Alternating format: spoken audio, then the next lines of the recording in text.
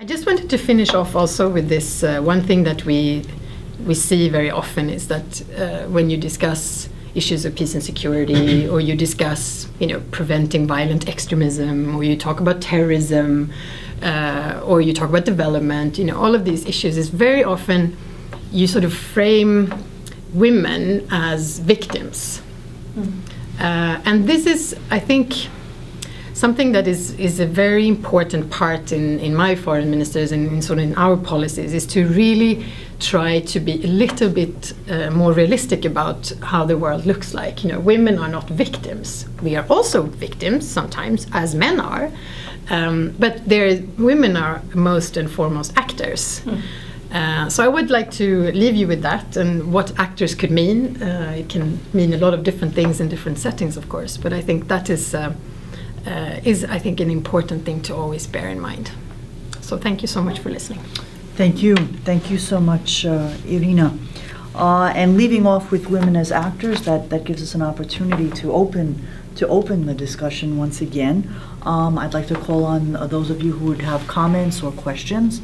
Please, for either one of our guests, we can resume our discussion.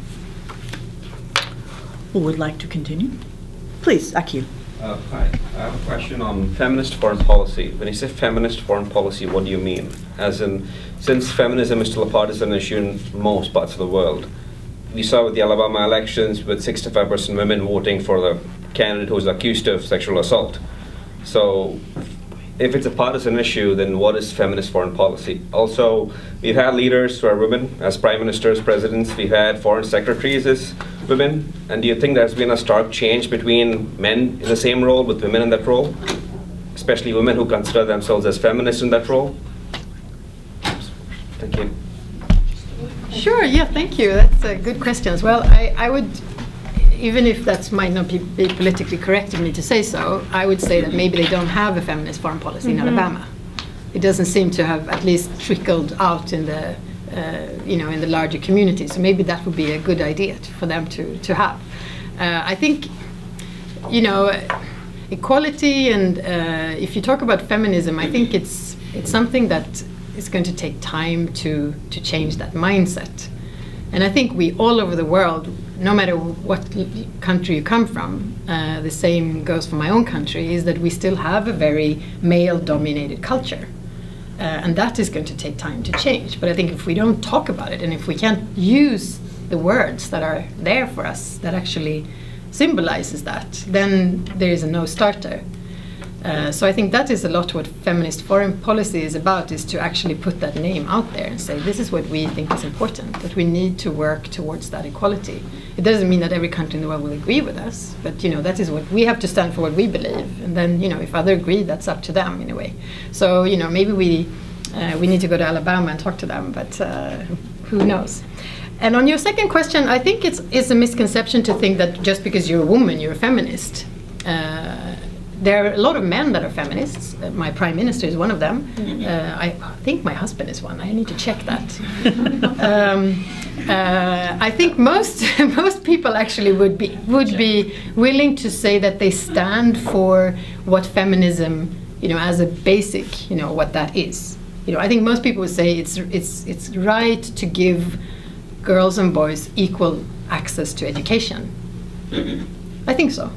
But if you would then say, so that means you're a feminist, then, oh, no, So maybe it's just that word that has, issues with it. So it doesn't mean that just because you're a female politician that you would care about those things. I'd just like to add that, the thinking, I come from a part of the world where there's wariness to the word feminist, because the thinking is that it's pro-women and anti-men, and feminist is not. Feminist is pro-men as well, because what we are looking for is an equal society, a just society. And when there's justice, everybody benefits, the girls and boys and the men and women too. So it's not about promoting one gender over another. It's about promoting an equal society where everybody is benefiting. And I think that is something that really needs to get across, because it's, I think the reason why the term feminist is given the negative connotations is because it's women want to replace men in the, you know, in the dominant role and do to men what men have done to women all along, and that's not what it's about at all. And I think we really need to explain that. It's about addressing patriarchy and the patriarchal norms which have been the detriment to the well-being of mankind, humankind.